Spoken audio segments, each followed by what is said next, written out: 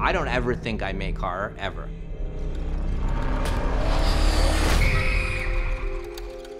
It's very dark, disturbing and dark. What happened to her mom? I don't know.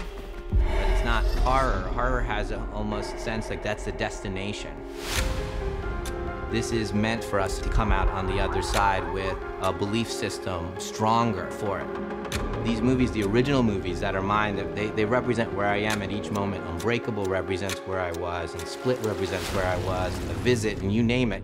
And then my father and mother who are getting, very old, and what do I feel about that?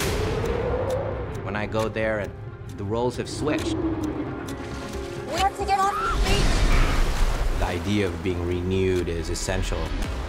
I want to start over and come up with a new style.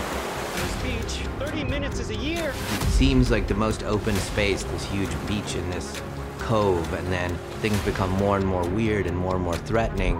That slow turn from something that was safe to something that's unsafe was a beautiful goal of ours in the movie.